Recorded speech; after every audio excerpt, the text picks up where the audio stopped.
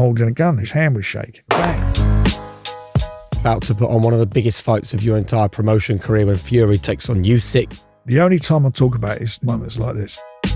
The knockout punch in boxing is the best timed punch. Coming up, you're seeing if the other one's just slipping a bit, is he ready to be taken? When the going does get tough, feel like I come alive, and you've got to show the high performance and show that you know what you're doing. It ruins so many careers. A couple of millions gone missing. So many kids get ruined. Cause is always money. You didn't see the punch coming? Well, I didn't expect it at all. He's Mike Tyson. We had a little bit of a fracas. He's a bit of a handful, to say the least. Deal with the cartels so that you can actually promote fights. You've built and lost the London Arena. You've been shot in the process. What the f are you doing? Blood everywhere. It's 50-50 whether I would get through the night. Did you never just think of throwing the towel in yourself? I've had a lot of setbacks in my life, but they're not setbacks. They're just tests. Frank, welcome to the show. Thank you. It's a pleasure being here, Jake. What is high performance to you? High performance is doing your best at all times, rising to the occasion, ensuring that you're delivering in the particular field that you're working in. When the going does get tough, when there's a bit of a, in our business, maybe a mini crisis or something's going wrong, I really do then get into it even more, and I sort of feel like I come alive, and I enjoy that. In boxing, obviously, which is the sport I'm involved with now, I'm very good, I think, at guiding guys' careers, picking the right moments. The knockout punch in boxing is the best timed punch, and the best matches are the best timed matches. If a guy's coming up, you're seeing if the other one's just slipping a bit, is he ready to be taken? And it's finding those moments in time, and that is when you've got to be at your highest, and you've got to show the high performance and show that you know what you're doing for them. If you do not listen in boxing, you're going nowhere. And that was the same for me, by the way, when I started out there. You've got to listen, you've got to watch. You don't know it all. Everybody thinks they know it all like this, and it's not. Look at your dad. How long did he spend training fighters? How many years? 50 years, yeah. Yeah, and it's the knowledge that you pick up. And that's smart people pick it up, that knowledge, and pass it on. And in this business, boxing is like a magnet for idiots sometimes. You get people who can get, you couldn't go and manage a football club. You couldn't go and, run a cricket team or, or a Formula One team without any experience. In boxing, they suddenly got a manager on the scene who knows nothing about boxing, but all he's telling them is you should be getting this amount of money, but knows nothing about boxing. And it ruins so many careers. So many kids get ruined, and it's always the cause is always money. It's always money. So how do you deal with that when you see that someone has toxic people around them that are no good? I find it difficult with families.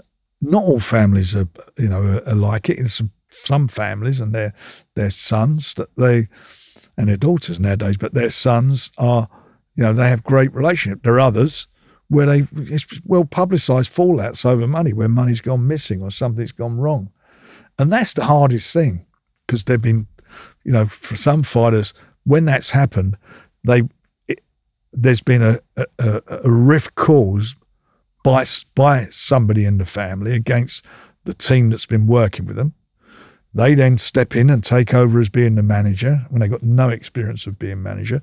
They then do, tell them all whatever. Then you hear down the road, oh, well, a couple of millions gone missing or 3 million's gone missing. And it happens on time and time again. And then the whole family gets ruined because of this money, because somebody stole their money off of their brother or their son. And that's a dreadful position. It's a real do that to your own family. I don't think there's anything worse than that. So what advice would you give to a young fighter that comes to you about spotting who they let into that inner circle and who they need to maybe keep outside of it? I think it's very difficult to I always just say to them, look, if you're with us, this is how it is. This is how we're going to do it. You're going to get X amount of fights for the first year. We'll sit down the second year. We'll work out what the money's going to be for the second year and how many fights. And that go. And obviously, at the start of each year, that'll happen until they get into the big time. Then it's a fight by fight situation. It is difficult because they just pick up friends on the way. They pick up people on the way. It happens in football. You think about Anelka when he was at Arsenal and his brother and all the nonsense that went down. It just happens, and people put their trust, and it will continue to happen. You can only try and explain it away, but I think nowadays I sort of nap it from the beginning. I when you sit down with them, you walk away, you get up, and you say, "This is going to be hard work at the end." You can see it. Do you then walk away if it's going to be? I have walked away. Yeah, I have walked away from it, and because life's too short. I've got, I'm much rather be working with somebody who wants to work with me rather than wants to think they're going to use me a bit and to do whatever they feel they're going to do, because I know it won't work out for them. So what are the red flags then that you spot? Because, for everyone, life's a negotiation. They come from the background, want to push themselves up front straight away. They want to get in the limelight and all that. And it's not about them. It's about the fighter. It's about the boxer. So how do you avoid not being cynical then? Because you've got to see the next young talent that comes to you, but you've been burned. You've seen these kind of dysfunctional behaviours. How do you avoid cynicism? I think what you got to look at odds. How many good look, life every day is not going to be a great day, is it? If it was, then you wouldn't know what a great day is, because that'd be the norm. You have your ups and downs, and so I look at it and think to myself, the percentages are you're going to get a couple of wrong uns in there, and that's how it is. And it might be also a situation where it don't work with them for me, that work with me for them, like that. It doesn't gel for them, and I get that, and that's happened as well in the past. But invariably, I think the reputation I've built, and our business is built over the years with fighters, that we do deliver, and that we do look after guys coming through and building them. We're very good at that. Can we touch on that then about fighters coming to you and saying, "I'm going somewhere else"? I remember Gordon Ramsay on this podcast. We spoke about his golden rule for life. He said, "Take it professionally, not personally." How do you not take it personally when a fighter comes to you and says, "I'm off"? Frank? In the early days, I used to take it very personally, because you put your heart and soul into it and you work hard. It's not just that. I mean, how many fighters stay with the same trainer? They don't. Very few of them stay with the same trainer their whole career. So it is what it is. Now, how do I take it now? That's it. On to my next job. I'm not going to get bogged down with that. That's yesterday. I don't dwell in the past. I don't live in the past. I live for today, and that's all I care about, what I'm doing today. Because if I'm doing good today, hopefully tomorrow will be even better. How do you do that though? Because I've got good mindset. That's my mindset. It always has been. I mean, I've had a lot of setbacks in my life, but they're not setbacks. They're just tests. And get over them and get on with it and do it. Well, let's talk about some of them. When you say I've had a lot of setbacks in my life, where does your brain take you to? Various things. I mean, from business perspective, I mean, I built London Arena in Docklands. That was in those days was the biggest indoor arena in London. I mean, it was 12,500 seat venue, multi-purpose venue. The WWE wrestling tournament there. I had Sinatra there. I had Pavarotti there. I had, all the bands of the time. Everybody played there. Can I just ask you then, before we go on to what happened next, what does it feel like when a lad from an estate in Islington has built an arena in East London and he's hanging out with Frank Sinatra to open this thing? I mean, surely that is a moment where it's surreal. Thinking, what's happened? It's surreal. It is. It is a surreal situation. I was promoting him, and we was going for, going out to dinner and so forth with him. Did you hang out with him? Fun. Yeah, it's good fun. And I was only a kid. Well, I was a kid compared with him, but he was probably one of the most interesting people I've ever met. We went to this restaurant called Mimo's. It was in Victoria, really good Italian restaurant. We went there after the show. He still had his tux on. He's sat down in a hot towel, and we went in there. Obviously, it was late because after he'd finished one of his shows at the arena. We're all sitting down eating, and no one else is in the restaurant. It more or less closed by then, and tux, bottle of Jack Daniels, and he drank the bottle. He'd done the bottle of Jack Daniels, and I remember sitting there. His manager was Elliot Weissman.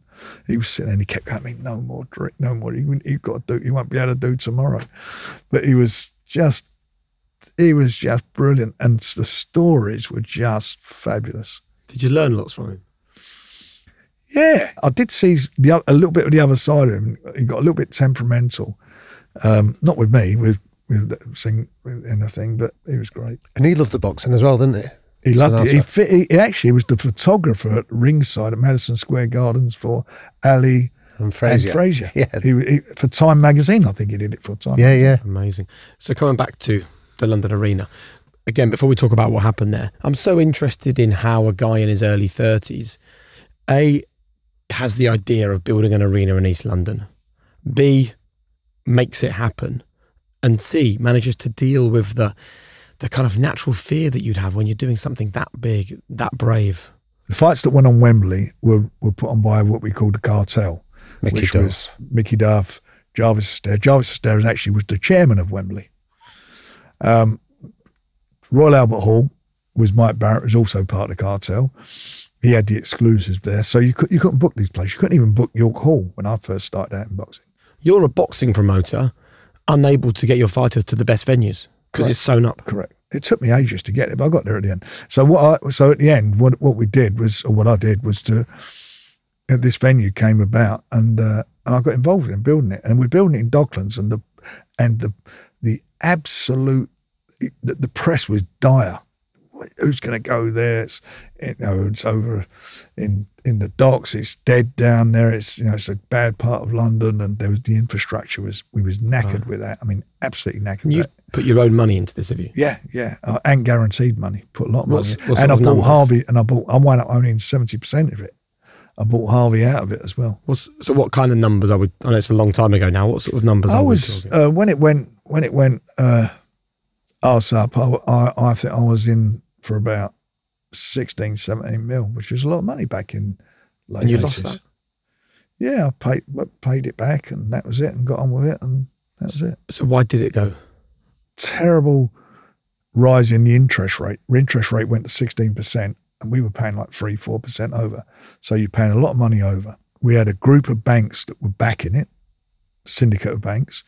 I'd done a deal to sell 49% of the venue to the banks, and 10 days before the completion date, I got shot. So the banks all sodded off, and you can understand that, and it all just fell apart. And then from there on, I was just hanging on, trying to, get it back on track again. Now, you're the first of our guests that have ever told us about being shot, but you've also just described it in an incredibly sanguine way. Would you tell us more about that? It was November '89, and I was in the arena. My offices were in the arena, and I had a show on a small show at Barkingside, and Colin McMillan was fighting on there. Yeah. Sweet pea. We had a bad little fight, Colin.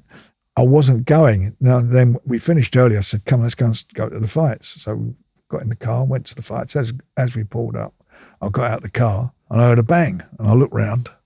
I thought, "What's that?" I thought it was a car backfiring.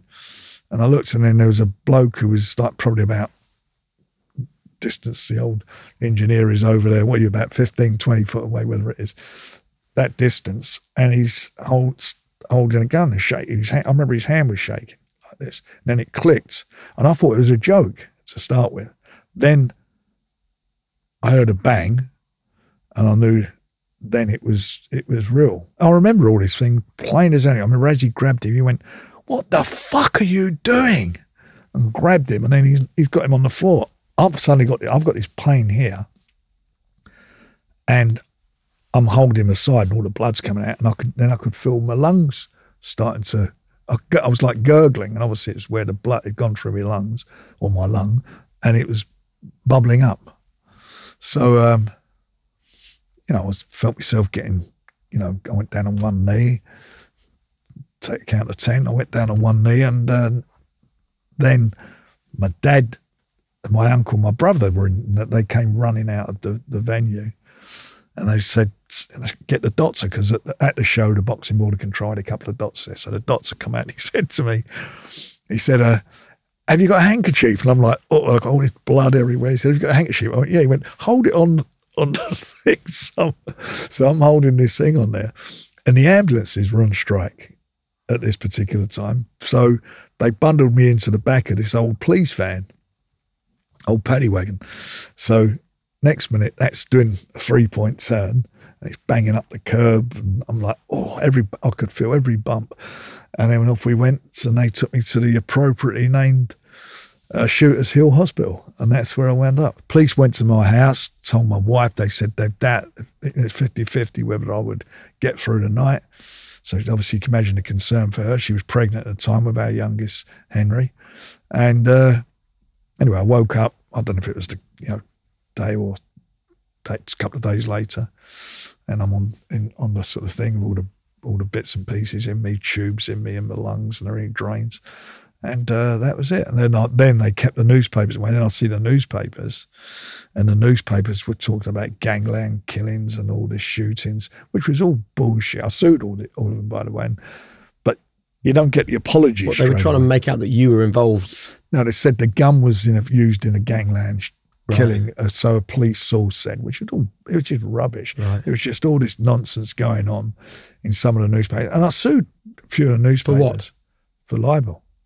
Because it was untrue. And but the banks who I'm working with, all this stuff's going on, you can imagine it just killed the deal. And I knew that was dead.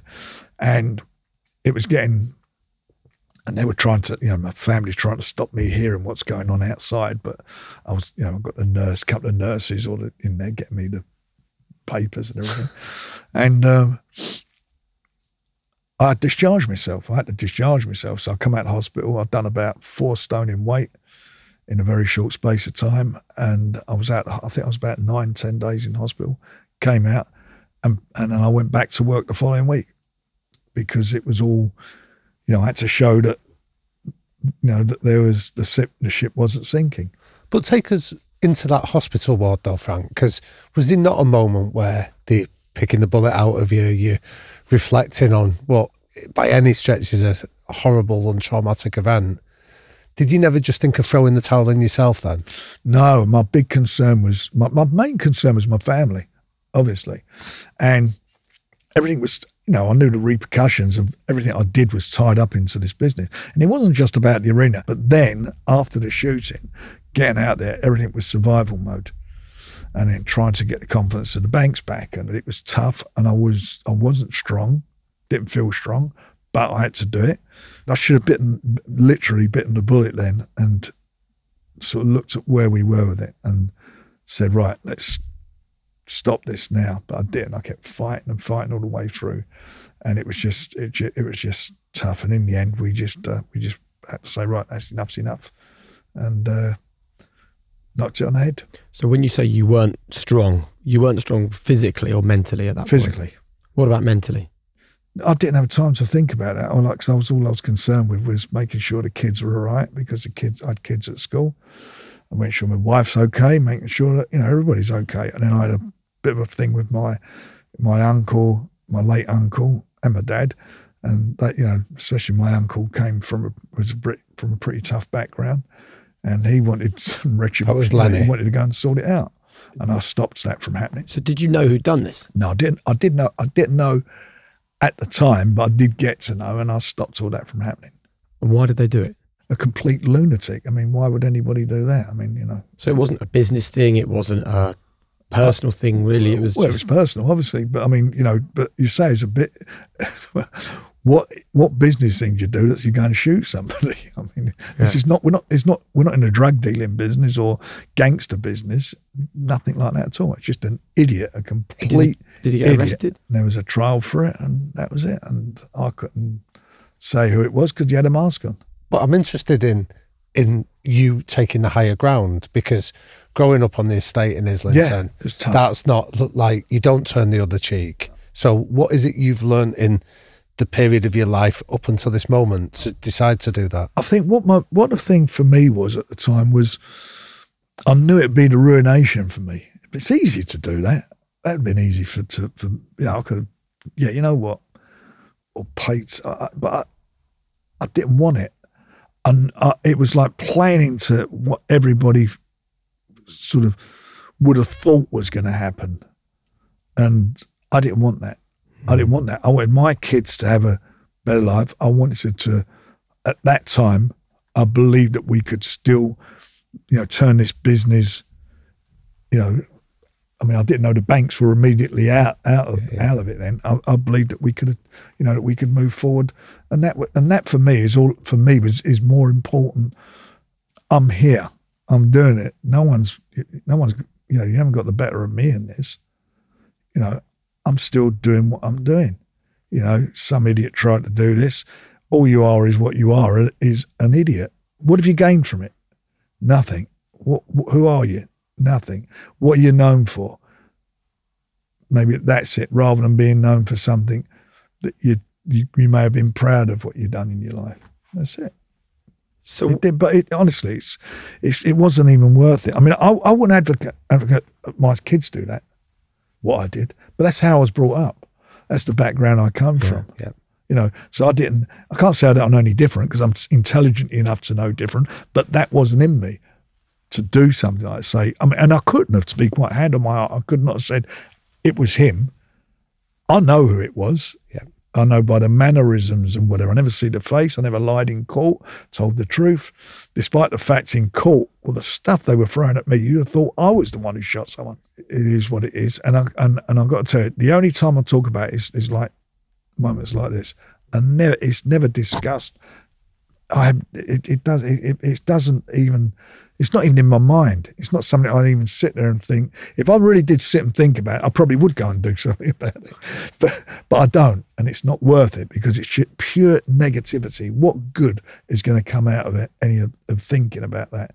Nothing. I think about the good things. I think about, I got to see my son, who my wife was carrying, I got to see him born. And that for me is all I needed to want. So let's talk about what keeps you going then, because you're suddenly at this point where you've had to fight to get involved in the boxing game. You've then had to deal with the cartels so that you can actually promote fights. You've built and lost the London Arena.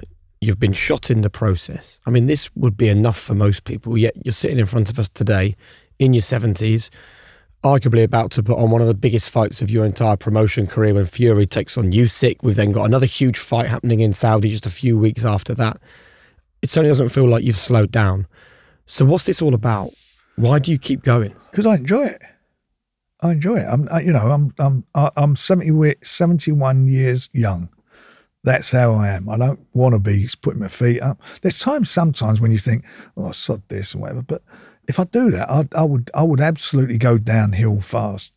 I wonder whether having rivals also keeps your energy up. Like Matchroom, who've been around a long time now, created a great business, done some brilliant work over the years, and you know how hard it is, so you know how well they've done. I wonder whether actually, as much as there's a rivalry, both you and the Hearns would sit there and go, yeah, we were inspired by them to push on and be better, and we drove each other forward. I know it sounds shit. I don't even think about them. That doesn't, and I can understand why you'd say that. It's a bit like Rangers Celtic or Arsenal. I would look at a big rival of mine in the podcast world or the TV world and be like, I'm inspired by them. That's the level. That's the standard. I'm going to be even better. I get that. Ali Frazier. Ali and Frazier. Yeah. So you don't have that? No, I don't. Because I only focus on what we're doing. It doesn't matter what they're doing because it's not. I've got no control over what they're doing. I can only control what I'm doing. I can only make happen what I'm involved with. And if I'm successful, and my sons at Queensberry are successful in what we're doing, then we're doing well, and we are at this moment. And everything goes in cycles. You have your ups and downs, and at the moment, we're flying. We're gangbusters. We're doing these big shows. We're the ones who are pulling them together. The heavyweight division, I think within a very short space of time from when Tyson came back, I said that we will wind up with the strongest heavyweight situation and with the best heavyweight, which is Tyson, and bringing all these other guys through. We brought some really good youngsters through. We've got guys in really good positions. And that's what where we're at. We've got this young kid, Moses Ituama, who I'm telling you is going to be, remember that name, Moses Ituama. I'm telling you, he's going to be the next big thing in the heavyweight division. And it's just, it's great. You know, you go into the office, I go in my office, there's people who've been working with me for, 28, 29 years, some of them been there. A lot of young kids there now, a lot of youngsters. And it's fun.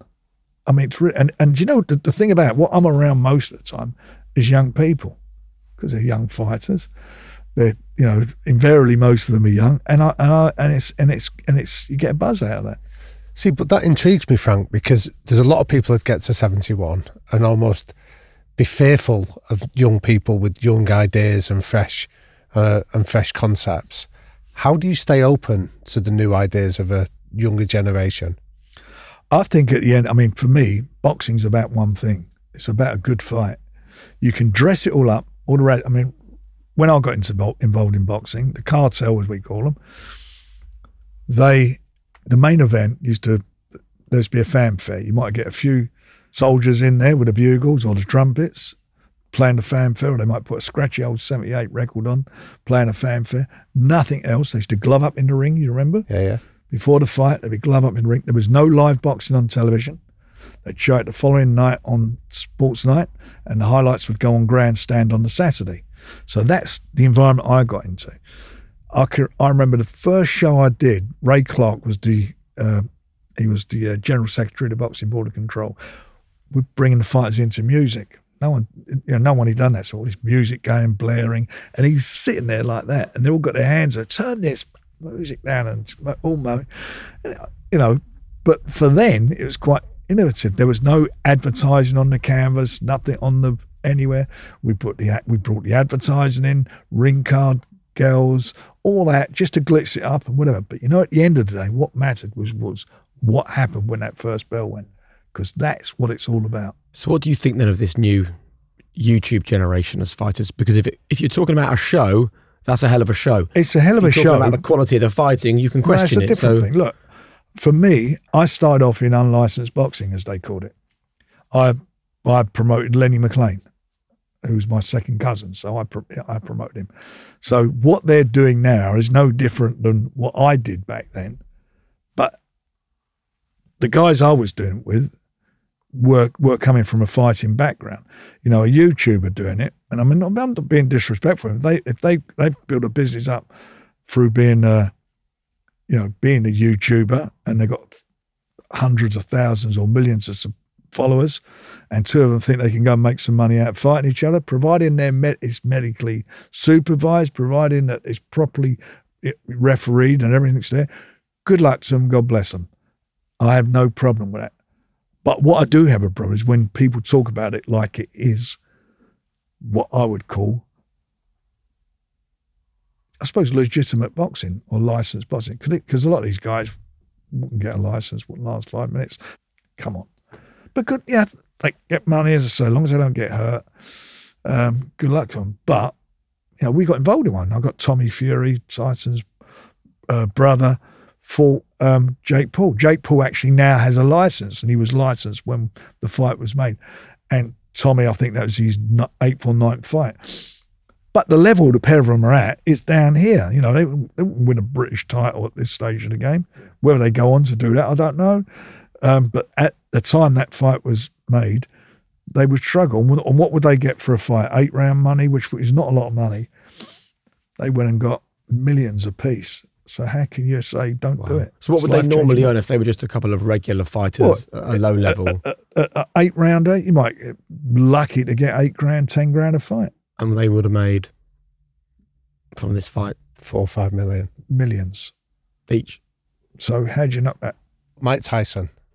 Yeah. I've got to ask you, because I remember that you'd arranged for him to come and train at my dad's gym when he first fought Julius Correct. Francis. Yeah. So he came up to Manchester. Yeah.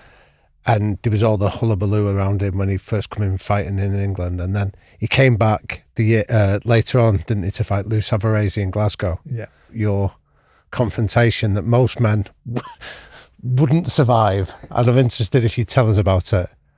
It's well documented. He went into Graft Jewellers and spent sort of 4 or 5 million on jewellery in there. Million? Million. And basically fought or told them that I was going to settle the bill. You know, why would I do that? That's number one. And I can imagine the missus. Why would I do that? And he went back, and I actually called Jay Larkin, who was at Showtime, Ken Hirschman, who's the lawyer at Showtime. I said, listen, he's spending a fortune. And they went, don't worry. I told his manager, who was Shelley Finkel at the time, they said to him, you know, they just have to take it off his purse. But the bill never got settled. So he was coming back to fight, and that got pushed back a couple of times. And Graf want to get paid. Obviously, they're coming on to me. And I just said to him, it will get, you know, I'm just passing on the information, you know, what they've been telling me. And cut a long story short, he didn't get settled. The fight kept getting pushed back, the second fight. Then he was coming in. We sold out Scotland. We was doing a show in Scotland, sold it out, and then he pulled out of it.